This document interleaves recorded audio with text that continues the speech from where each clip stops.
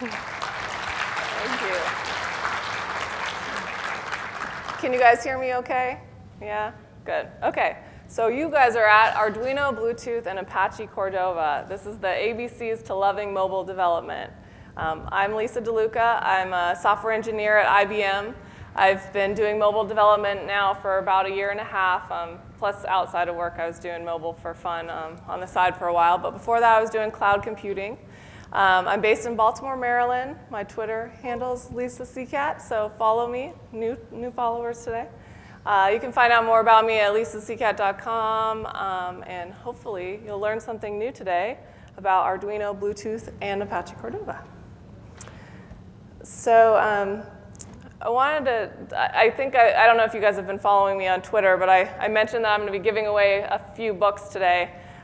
We'll do the first challenge here in just a sec, so have your smartphones and tablets ready to do an internet search real quick. But in January of this year, I wrote a kid's book called A Robot Story, and it's teaching how to count to 10 in binary. And I have them up here, and I'm giving them out today. So the first question for our book is, who's the first to tell me how much money I raised on Kickstarter? Just raise your hand and tell me how much, and you can win a free book. Yep. No. You can look it up. You can use Kickstarter.com. Uh-huh. No. Yep. Wait, who said that? Yeah? Yay. Come get your book. So the quizzes are pretty easy. That's a warm-up.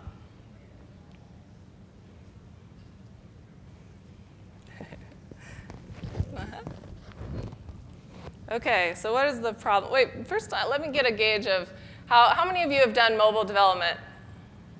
Wow, a lot of you, okay. What about, do you do mostly native development? Raise your hand if you do only Android development. Okay. What about only iOS development? So hybrid development. Lots of hybrid development, okay. Cool, so hopefully this isn't too beginner for most of you then. I'm going to give you a background about what Apache Cordova is and some of the problems around why you would use hybrid development versus native development. As you all know, there are lots of mobile operating systems out there. We have Android, iOS, Windows Phone, BlackBerry, you name it, there's a platform supporting a different type of phone. So this is a recent study in third quarter of this year showing the state of the developer nation, and it does a breakdown of all of the different programming languages that developers use. As you can see, 42% of people use Android. 32% are doing iOS development. And if you look at the breakout, the smaller circles around it, that's a breakdown of the languages that they're using for each of these platforms. So the dark gray areas, that's the hybrid development, the HTML, CSS, and JavaScript. So based on all this, Apache Cordova is the third most popular programming language for doing mobile development.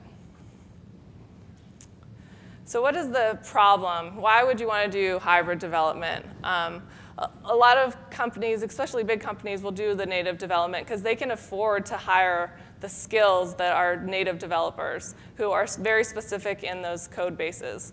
But the cool thing about hybrid development is you can reuse some of those web-based skills that you already have, HTML, CSS, and JavaScript. Also doing native development, you need a Mac and a Windows machine, and then you have to also maintain separate code bases. So when you get a new feature, you have to develop that feature in both of the native features themselves. So the solution, Apache Cordova. So as I mentioned, Apache Cordova allows developers to use HTML, CSS, and JavaScript to build a mobile application that they can deploy across multiple platforms. So you write once, and you can deploy to Android, iOS, BlackBerry. I have a list here of all the platforms that are supported. But a lot of developers refer to Cordova as PhoneGap. How many of you usually call it PhoneGap? Yeah. So does anyone know what the difference is? Yeah. Yep. No. Yep, so PhoneGap is built on top of Apache Cordova. It's Adobe's proprietary use of the hybrid mobile development. So basically what they have is a build system on top of Cordova so that you don't have to package it yourself and do it yourself. But they are using Cordova under the covers. So as a developer, you kind of want to call it Apache Cordova, so change your mindset. Unless you are using their build tools, and then you can call it PhoneGap. So a little history. In 2008 was when PhoneGap was created. It was created by a little company called Nitobi. When they first started, I believe it was a hackathon challenge where they wanted to show how you could write once and deploy to multiple platforms. And at that time, it was available for iPhone, BlackBerry, and Android. In 2009, a lot of people started jumping on the bandwagon. Everyone wanted to do this hybrid development, but there was this turmoil of accept and reject. So people were writing mobile applications, but Apple was rejecting them from the Apple Store. So luckily today, that's no longer a problem, so you don't have to worry about if you're doing hybrid development. But in 2009, that was one of the big issues. 2010, people started seeing the potential of doing hybrid development. And so a lot of people got on board, and a lot of external companies, like IBM, for example, wanted to help and contribute as much as they can to make this something widely accepted. 2011, growing pains, meaning that Adobe purchased this Nitobi company, PhoneGap, and decided to contribute it back to Apache. So now it's open source, it's freely available, and the company had to go through the pains of being acquired into another company and then open sourcing. So that was version 1.0 of now Apache Cordova. 2012, we got version 2.0, and over 1 million people downloaded Cordova. 2013, this was when a lot of fun changes happened with Cordova.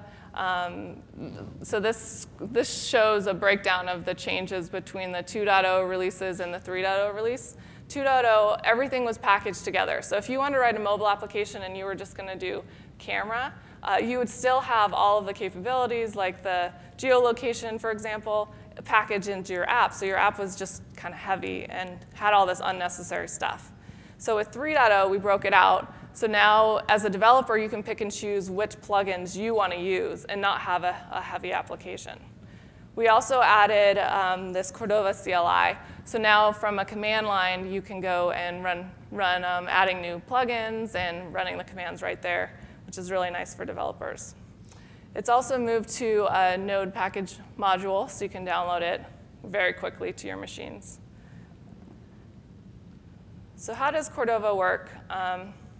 You guys might already all know this, but every smartphone that you have comes already with a web browser. Typically, there's a web view is what we call it, which is just a browser that you can pull up within your mobile application. So how it would work is you have your JavaScript, HTML, and CSS, and you can run that within the embedded browser within your mobile application. And then what it does behind the scenes is it's calling native APIs. So as a developer, you don't need to know the Java or the Objective-C behind the covers. You just call the JavaScript layer, and it calls the native for you. So as I mentioned, there's a bunch of platforms that are supported by Cordova. Here's the list right now. And as Dave mentioned in the keynote, Cordova's goal is to implement web standards. When it first came out, it aligned very closely with the W3C specs. Since then, the specs have changed, and Cordova is doing a good job of trying to come up to speed with what the specs have changed. But there is a little bit of misalignment. So that's one of the things that we're working on as a community. I don't think I mentioned, but I'm a committer on the Apache Cordova project. So I get to work on this and contribute back to open source. But as Dave said, the goal of Cordova is to eventually go away. So as soon as the browsers catch up and can keep all of these web things that you want to do without this need for Cordova, then maybe Cordova will go away. Probably be a while from now, though. So as you can probably guess, based on the list of platforms that are supported, these are the companies that are contributing to Apache Cordova. So I'll give you guys a quick rundown of Cordova. It sounds like a lot of you already know all this. But to install Cordova, it's super easy. You use the npm package module, npm install -g Cordova. There are some platform-specific setup that you would have to do for Android. You have to install the Android SDK, iOS, you have to have Xcode, and so on, as you can imagine. And creating a Cordova app is super easy. You just say Cordova create, and you give it a name. The rest of the parameters are optional. You can give it a package and give the name of the main starter application if you want. The -d flag would be for if you want to debug the output. So to add a platform, also very easy. Cordova platform add iOS, for example. And then you can see the list of platforms that you have already added for your application by just doing the ls command. Cordova plugins. So I mentioned that with the 3.0 release of Cordova, we changed it so that the core plugins are separate from the core code. So you can pick and choose whichever of these things you want to add to your mobile application. There are 19 core plugins that are supported by Cordova. I think the most popular one is the device one. We can go look on the website. But here's a list of all the really popular ones right now. So this is the cool part about Cordova that I'm excited about, and I'm going to kind of talk to today with Arduino and Bluetooth. But it's possible for anyone to create a third-party plugin.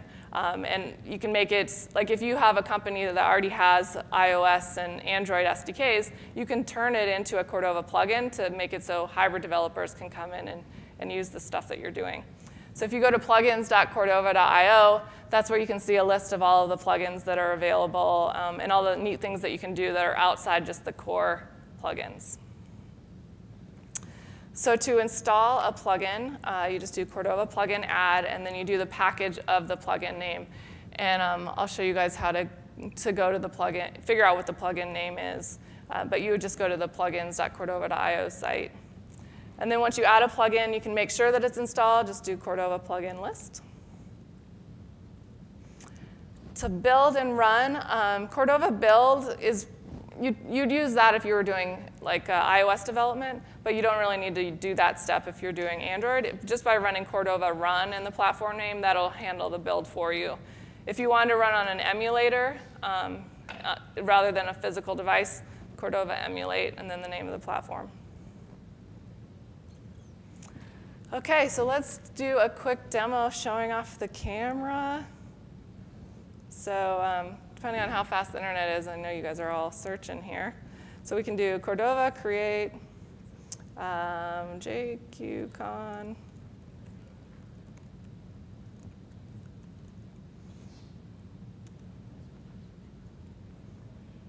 OK, so now it created a new project for me called JQCon.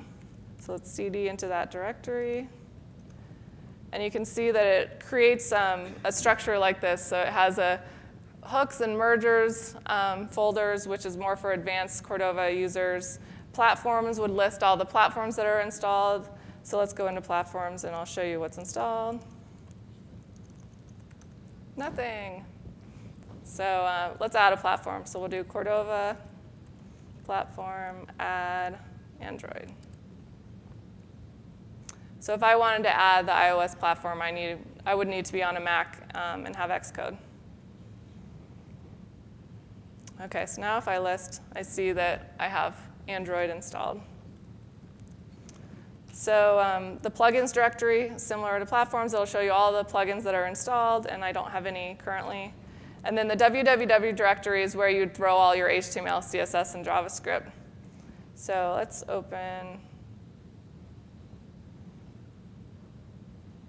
I don't know if you guys can see this very well, but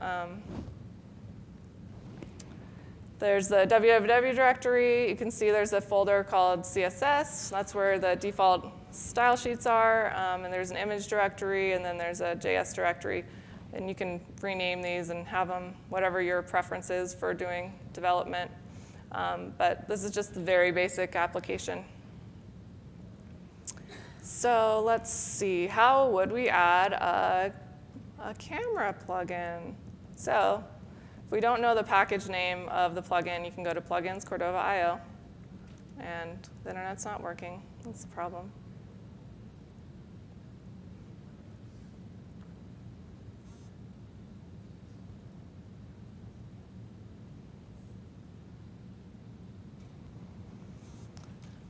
Well, I happen to have the page already open.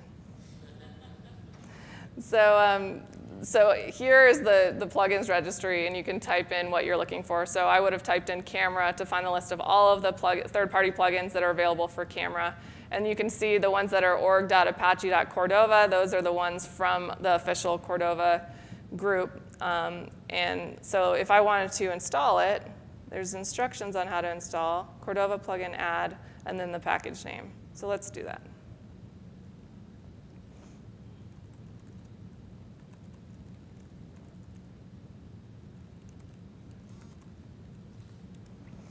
So this is probably not going to work because my internet's not, yep. Because the internet, it needs to pull the plugin from the internet, so it failed to fetch the package. So it's OK, I'm prepared without the internet. I already have an app running with it pulled down.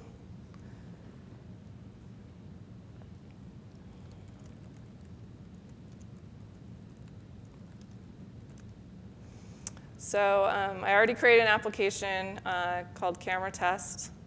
And then I'll show you what I did since I already cheated and did this beforehand. But all I did was I added an image tag and gave an ID of my image.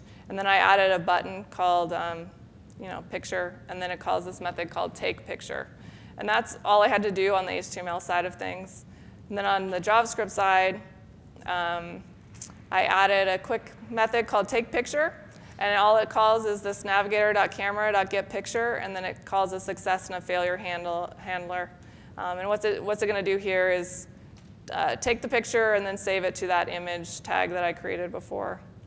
So let's run it. Cordova, run Android.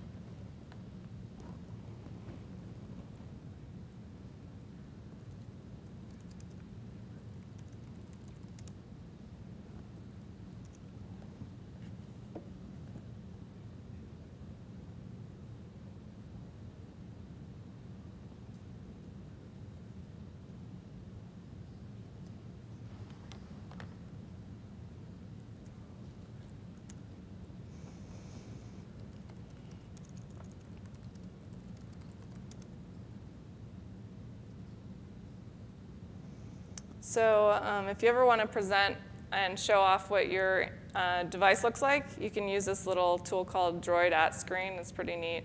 It basically reflects whatever device is connected. It's a little slow, but it's pretty cool.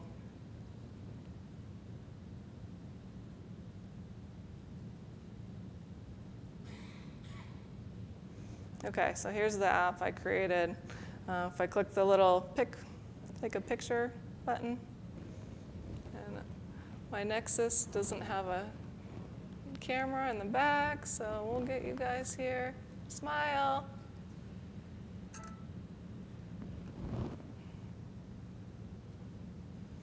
Yay, how exciting.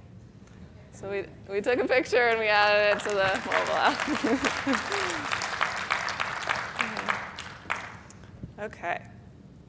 So that's the quick example of how to write a Cordova app. Cordova is mostly the back end, so it's calling the camera APIs, it's calling the native features that you might want to do on your mobile app. It doesn't handle the user interface, so it's up to you as a developer to pick whatever you want to do as far as making the look and feel. So you could use jQuery UI, you could use Bootstrap, Topcoat, you could use any framework that you enjoy working with. There are over 50 Git repositories for Cordova, so if you guys want to jump in and help out with the open source project, Cordova is always looking for good contributors. What's next for Cordova? So right now, the 3.6 release is about to be pushed out. We're working on swappable web views for Android, so you can not be stuck with the default web view that's available for Android. You can pick and choose whichever web view you want. We're also, as I mentioned before, doing API audits. We just did an audit for vibration, so now it aligns completely with the W3C spec. But we'll be looking at a few other specs too and making sure it's aligning perfectly.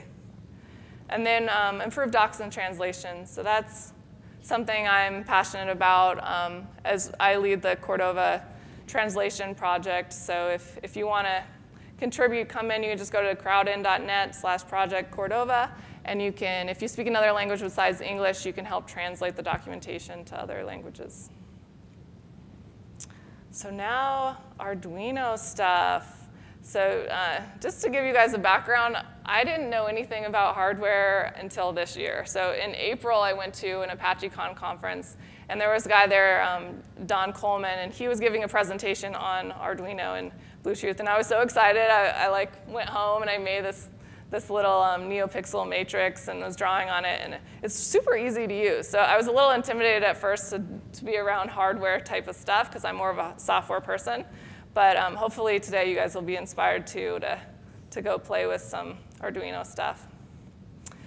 So as far as the hardware goes, I just bought, actually Don gave me his Arduino, but you can go to the Arduino website and get just an Arduino board. This one has Bluetooth Classic on it, so it's an extra module that you put on top of the Arduino. And then I bought this Neopixel Matrix. Where did I put it? Right here. This is my first version of the Lite-Brite, which I'm about to show you. But yeah, you just solder on a few wires in the back. I mentioned which wires you needed to solder in.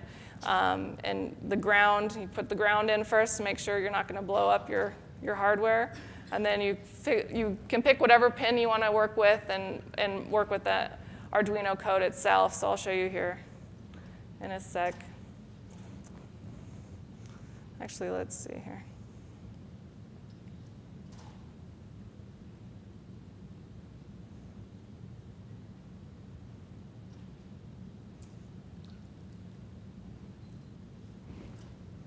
All right, so let's see. So I made this quick little mobile app that uses an HTML canvas to know where I'm at on the screen with my finger so I can draw, and it lights up the lights as I'm drawing. So you can draw whatever you want. And then you can change the colors, and this is just a command that you'd send in to the Arduino over Bluetooth. But that's pretty cool. So I'm going to pass this around, and you guys can draw things while I talk about it.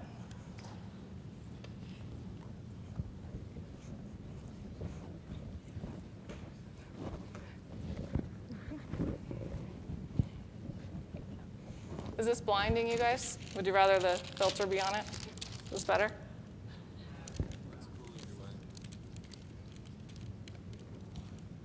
Okay. So to make this mobile app, I used Apache Cordova, and I also used a third-party plugin for Bluetooth Classic in order to write the code for the Arduino, because you have to do some hardware code. Most of the Arduino community is very open, so if you want to do something, you just Google, how do I connect over Bluetooth Classic? And it'll show you some example code. In this example that I have here for the Lite-Brite, there's just a method called setup Bluetooth. It's pretty easy language to work with. Most of this is copy and paste, though. It's not like you have to reinvent the wheel. And then once you get the Bluetooth set up, then you have to get information from the phone. So I send over a string to the Neopixel Matrix through the Arduino, and the string tells it you parse the string message to figure out what you want to do with it. So in this case, I pass in a string like this. So it has L, and then a number, and then the RGB values. So this would be I want to light up the first light, and it's going to be red. So as I mentioned, I used a third-party plugin for Cordova for Bluetooth Classic. If you do a search on the plugins.cordova site for Bluetooth, you'll see it. It's very simple to add, and then you can, here you go, to install, you do just plugin install, just like you do any Cordova plugin install, and then the name of this one happens to be Bluetooth Serial. So to send data over to the Arduino, you just do Bluetooth serial.write, and then the string that you're sending over. Very simple. So for a book, who can tell me what would happen if I sent this string? Yeah?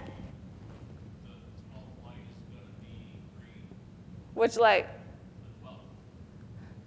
No.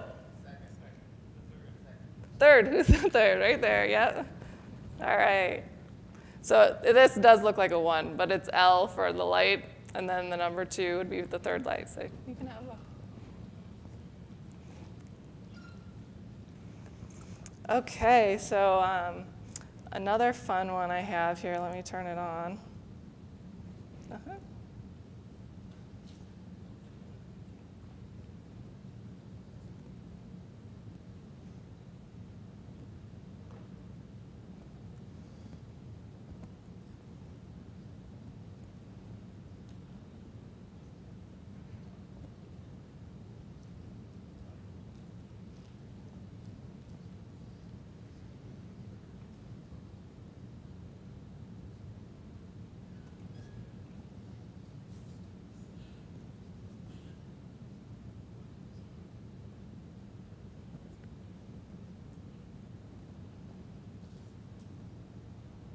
So in April of this year, I backed a Kickstarter project called MetaWare. It's this really tiny board. It's about the size of a quarter. It's got a Bluetooth low energy. It's got an accelerometer to track your movement. It's got a temperature sensor, and you can also add additional sensors and lights to it. Anyway, so what I did was I made a cool application with it to have it glow based on tweets coming in. So if you tweet at the JQCon or Lisa CCAT, it'll make my little thing glow. Let me make sure it's working. But you can get one of these things now through their website. It's called Ambient Labs. It's called a MetaWare. It's only $36. It has a lot of really cool things. So I would recommend playing around with this before the Arduino. I think the Arduino is really cool, but it's kind of pricey. And you can get the same stuff just from this tiny little thing and just start getting into hardware before you spend out a lot of money. So I actually turned off my app. Let me turn it on because I see you guys are tweeting.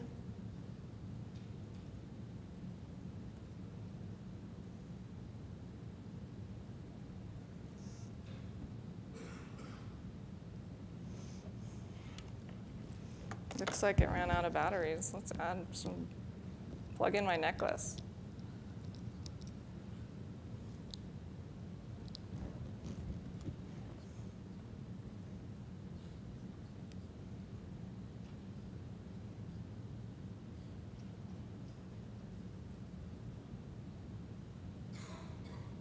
Anyways, I'll have to play with it later. But here's some of the specs of the MetaWare. Like I said, Bluetooth low energy, so I have to use my Samsung phone. My Nexus 7 doesn't have low energy support yet. They also have some APIs available for Android and iOS, so if you want to do native specific development, you can do that. And then the really cool part is I wrote a Cordova plugin. So you can go to plugins Cordova.io and search for Lisa if you want, or MetaWare, and you can get my Cordova plugin for the MetaWare. And then to interact with the MetaWare is super simple. You just say initialize, and you tell it your success and failure method, so what you want to do when it's connected. And then you can set the LED color. So I set it to be blue, for example, and then you can hit the play button to play it. Very simple. I also created a little sample application for Cordova. So if you want to go to GitHub, DeLuca is my handle. You can download the MetaWare Cordova app. And then in order to do the Twitter streaming part, I created another Cordova plugin.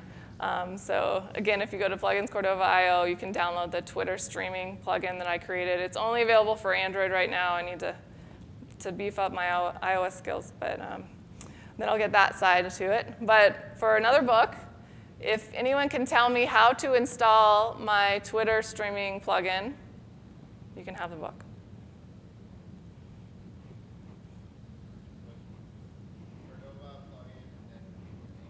Yep, what is it?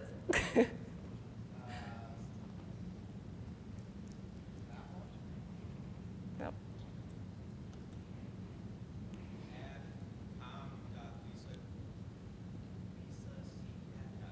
Yep, all right. Good job. Cordova plugin add com Lisa Sigeta Twitter. So you could use this if you want to do anything with the Twitter streaming API. You don't have to do the hardware.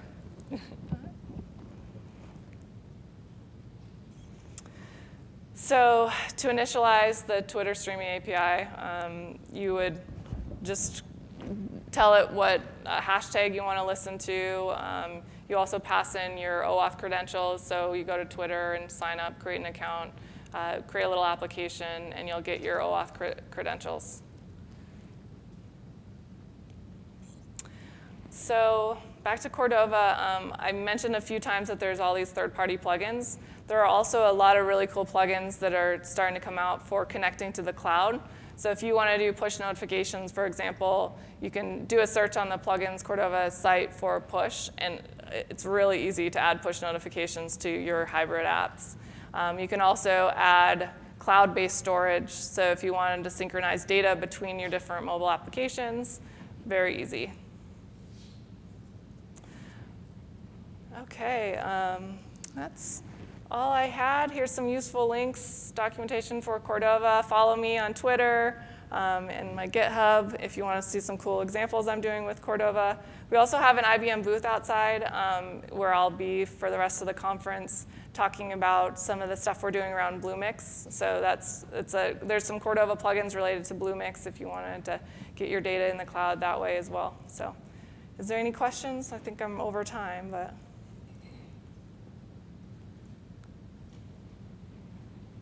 No questions? Yep. So why should we use the command line interface versus Well, if you didn't want to pay for PhoneGap, I believe you have to pay. I think if you do a certain number, then you have to pay. I haven't looked that closely to it. But I mean, I liked the control of doing it myself from the command line and then creating the Android app myself and seeing the APK file and then uploading it to the store that way.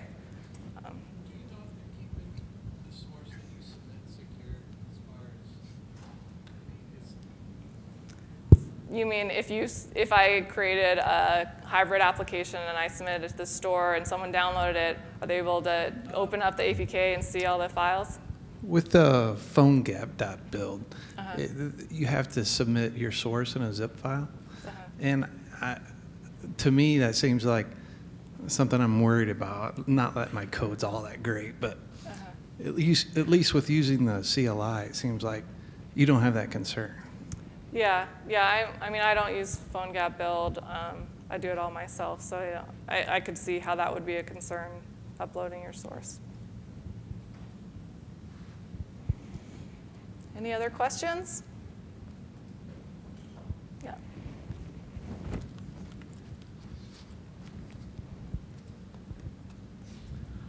I think I missed it along the way somewhere, but how do we get access to like this online? I mean, going through, I could write down all these different links, but is there somewhere we can access the information for the conference? I assume someone from the jQuery conference could answer that question, but I know it's being recorded, so you'll be able to watch the replay. But you can also send me an email or tweet at me, and I'll send it to you. Great, thank you.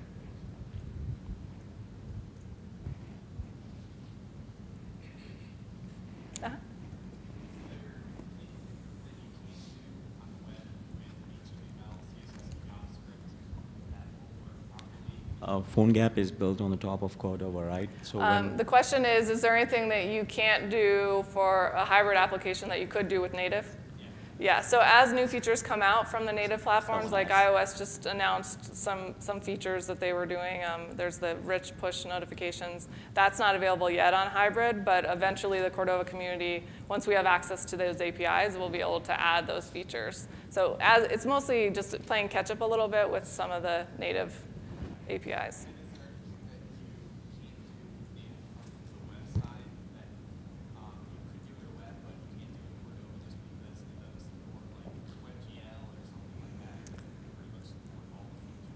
Anything so the question is, can we do anything you do on the web within a hybrid application? And you just have to play with it. I haven't ran into anything myself that has been an issue. The Stack Overflow Cordova tag would be what, like if you had any questions, I would go on Stack Overflow and enter your question there and tag it with Cordova. And the Cordova committers are all watching those, so they'll go and answer the questions. The PhoneGap is built on the top of Cordova, and so as there are new releases with Cordova, does PhoneGap upgrade itself? I'm sorry, I missed the question. So the PhoneGap is built on the top of Cordova, right? Yep. And there are new releases of Cordova all the time. Yep. So does PhoneGap upgrade itself with the new releases? Yes, yep. There are a lot of people on the Cordova committer list who are from Adobe that are doing specific things that they want to see in the PhoneGap releases, so they are very much on top of it. I think within a couple hours of Cordova releasing, the Adobe team releases their PhoneGap build. I think I'm over time, but please find me at the IBM booth or send me a message and I'll answer any other questions then. Thank you.